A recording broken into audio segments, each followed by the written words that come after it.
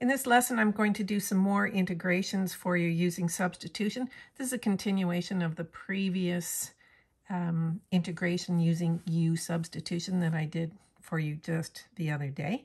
So I see we've got a little bit of sun coming through here, causing some, see if I can block that out. Okay, so here we go. First one says, what is the integral of x to the fourth over 1 minus x to the fifth dx? Now remember that what you're looking for is something that you can take the derivative of and get something similar to the other part.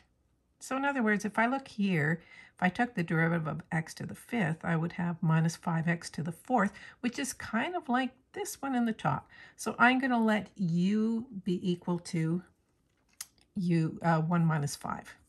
So I'm going to say let u equals 1 minus, not 5, 1 minus x to the fifth. Okay, let me get rolling here. My brain's a little slow this morning. So du dx is going to be minus 5x to the fourth dx.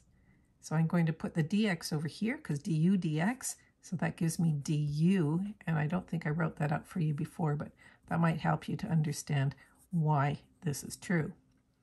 So the problem is that I don't have minus 5x to the fourth in the top here. I only have x to the fourth, so that means I need to divide both sides by minus 5. So that's going to give me minus 1/5, which is the same thing as dividing by 5, or minus 5, and that's going to give me x to the fourth dx. And now you can see that I'm all set to substitute because what I have here is what's in my numerator, and what I have here is what was in the denominator. So I'm going to plug that in back over here. I'm going to say I'm going to take minus 1/5 of the integral. And remember that whatever this is, it's a constant. So the constant goes in front of the integral. So minus 1/5 the integral of u to the minus 1. In other words, I just took this to the numerator because it would have been 1 over it. So u to the minus 1 du. So I've replaced x to the fourth dx with du. Okay, so now you can see this is pretty simple because u to the minus 1, and this is where you have to be pretty good with your integrations, right? So I know that u to the minus 1 is going to be the ln of u. The ln of u. So I have minus 1/5 the ln of the absolute value of u, and I'm just going to substitute this in right away because I kind of didn't leave enough space. So the ln of 1 minus x to the fifth and plus c, and I'm all done. Okay, so decide what you're going to use for your u value, take the derivative of it, adjust it if you need to in order for you to get what you had in the numerator here. Okay, let's do a few more. Oh, I guess I should have made more space. Oh, Ms. Havrot. Okay, in this one, obviously, 3x squared, the derivative of that would give me 6x, and I have 2x there. So that's a good one to choose. So it's usually the more complicated one, right? Let u be equal to 3. Uh-oh. I had a pencil. Did you see that? Just went right down. Okay, because a little piece. Do I have another one? Yes. Okay, so let u equal 3x squared minus 1. And I break it. So that means du is going to be equal to 6x. But lo and behold, I need to adjust it because this is 2x. I want this to say 2x, so I'm going to divide by 3. So it's going to be 1/3 du is going to be equal to 2x. Oh, and I forgot the dx, didn't I? 6x dx, 2x dx. We'll put that in brackets. So you can see I have 2x dx here in the numerator, and I have 3x squared minus 1. So that's going to be equal to the 1/3. So I put the third out front, the integral of 1 over u du. So now you take the integral. Remember that 1 over u, that's the same as u to the minus 1. And the integral of that, remember the derivative of ln x is 1 over x. So this is going to be the ln 1/3 the ln of u plus c. And I'm going to write that all out this time. So that's going to be equal to 1/3 the ln of the absolute value of 3x squared minus 1 plus c. And there you go. Okay, so let's look at an e to the x question. So this time I have the integral of e to the 2x times e to the 2x plus 1 cubed. Now remember that the derivative of e to the 2x would be 2e to the 2x, or the derivative of it would be 2e to the 2x, and that's going to be 2 times as much as I want here.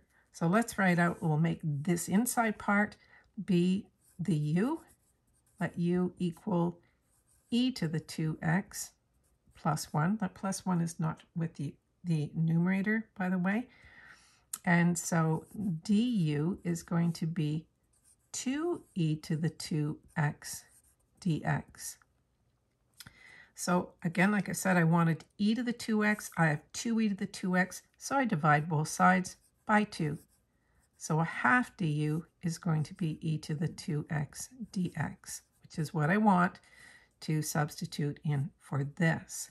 So that's going to be the integral of 1/2 of the integral of, now I have u. Now don't forget that you had this exponent here. So it's going to be u cubed du. And now I'm going to take the integral of that. So I add 1, that makes 4. I divide by 4 is going to give me an 1/8 here. 1/8 u to the 4th plus c. And finally, I'm going to plug back in the u. Don't forget to do that part. So I get 1/8 e to the 2x plus 1 all to the power 4 plus c. Okay, moving right along, we have a trigonometric integral here. I've got sine in here. Now remember that well, we'll get to the integral part, but let's look at here. So if I use this for my u, and I take the derivative of that, I'm going to get 18x squared, and this is 90x squared. So obviously I'm going to have to do just a little adjustment at the end here. So I'm going to let u be equal to 2 plus 6x cubed.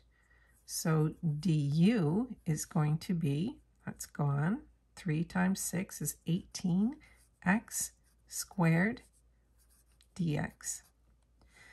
But I want 90x squared, and 90 just happens to be 5 times this. So if I multiply this side by 5, so I would get 5 du's is equal to 90x squared dx. And that's exactly what I want to replace this by. So that's going to be the integral of 5, it's my constant, sine of u, which is going to be, we'll just put u here for now because we haven't taken the integral, 5 sine, integral sine u du. Now what's the integral of sine u? The integral of sine is negative cos. So that's going to give me negative 5 cos u plus c. And we're going to bring that over here because there's a little bit more room up here.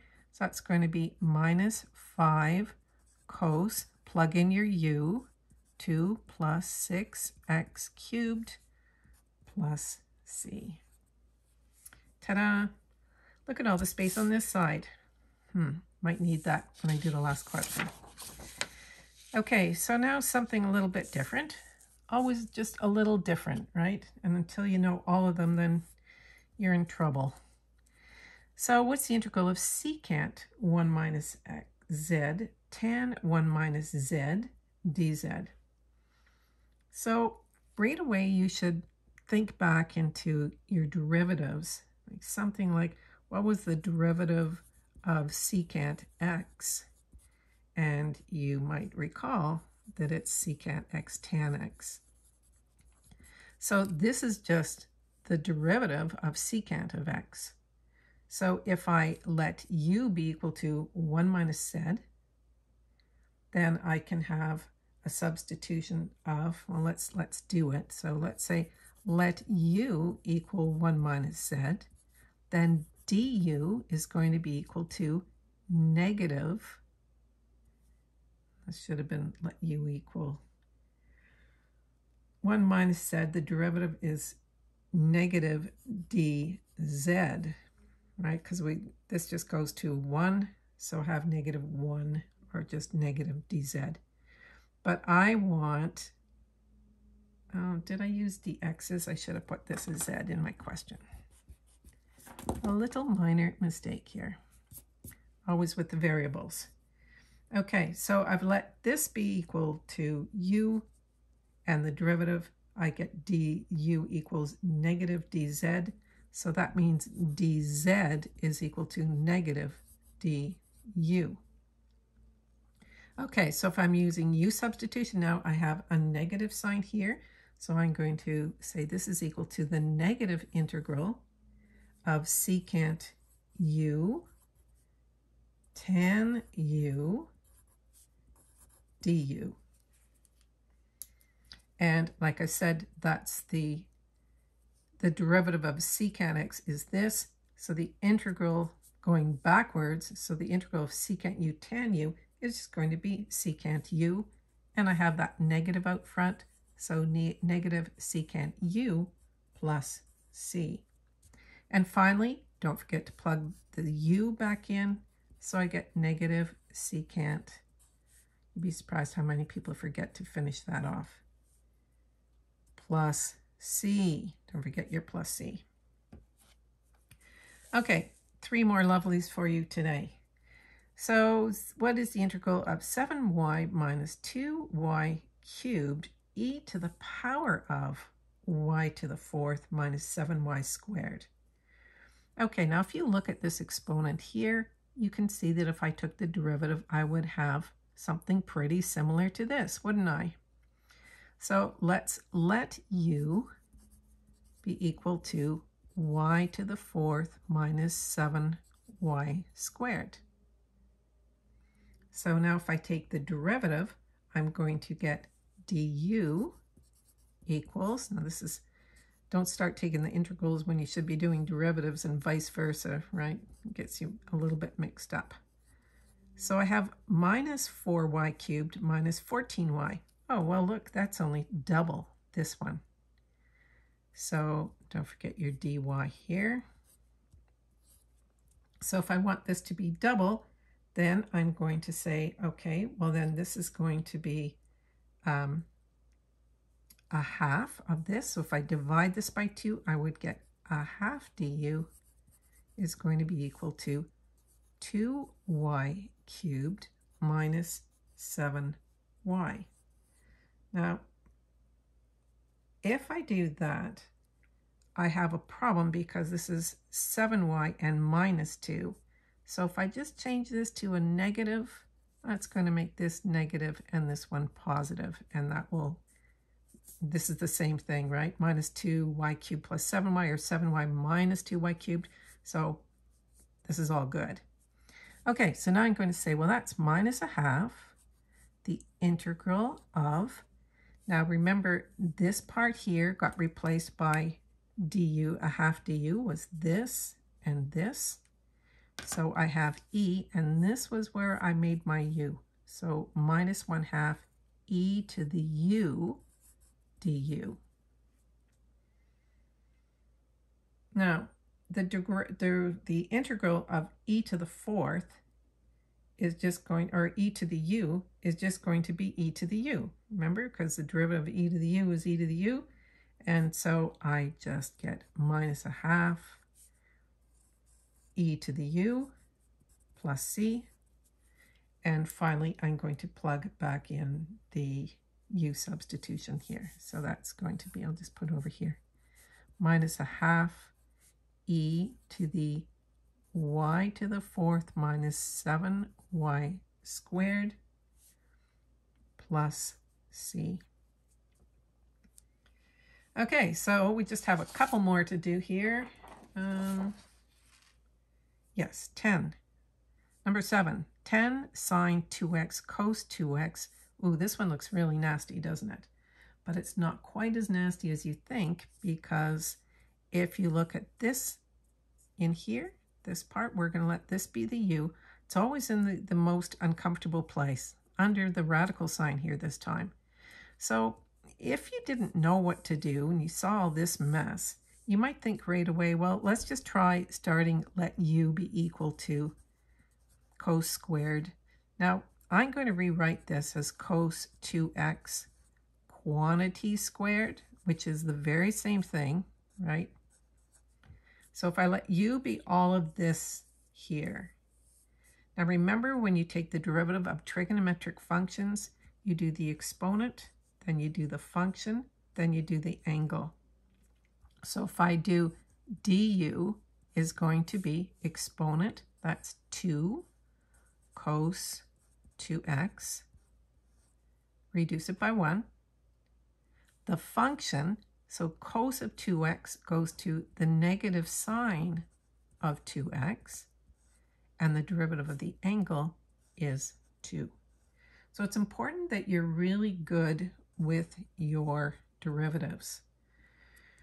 So you may be saying, oh yeah, I remember all that kind of sort of, but it's just practice. So I have 2, a minus, and a 2. That's going to give me a negative 4 cos 2x sine 2x dx. And once you've done that, you say, oh yeah, look, it's the same thing, except I have this constant problem. This is 10, this is a minus 4. So how do I get this to be 10? What would you have to multiply by? So let's just write du here again. So if you do minus 5 halves du, if I multiply this by 5 and divide by 2, right? Actually, times minus 5 divided by 2, that would be minus 20. Minus times the minus is a positive 20 divided by 2 gives me the 10. So minus 5 halves du is going to give me 10. And it doesn't matter which order I write these in, but I'm going to write it the same way it was in the question. Whoops, I don't need that. Cos 2x dx. So now I have this being easily replaced by minus 5 halves du. And again, I'm just going to put a little, all of this, and this becomes my minus 5 halves du. So I'm going to write out minus 5 halves, and that's going to be the integral of, this has been replaced by u. So this is going to be u to the power of 1/2. 1/2, the square root is the half function du. And now for the fun part, I add 1 to a half, gives me 3 halves. I divide by 3 halves, that's multiplying by 2/3. If I multiply this by 2/3, the 2's would cancel out, and I'm left out with minus 5/3 u to the 3 halves, because I added 1, and then plus c. And finally, all you have to do is plug it in. Where will I put it? I'll put it up here and squeeze it in. So that's going to be equal to minus 5/3. U was all of this. So be careful with your bracket. So I'm going to have a big bracket. Then I'm going to write cos 2x minus 5 to the 3 halves plus c. So I'm plugging it right back in for this u. I put a square bracket there. Okay, and it's looking like it's getting a little messy here, so I have a feeling I'm going to be flipping the page over for this. Okay, so here's the last one, and it looks like the most complicated one. And if you look, we have this plus sign in the middle. And because there's a plus here, this is called time for a breakup, right? You can break this into 2 separate integrals because there is this plus sign here. And that's, I mean, if you look at this, if I said, okay, well, if I let this be u, I would have 6y plus 4. That would work with this, but it's not going to work with this one. So I'm going to break it into two parts. I'm going to have a u substitution and a v substitution.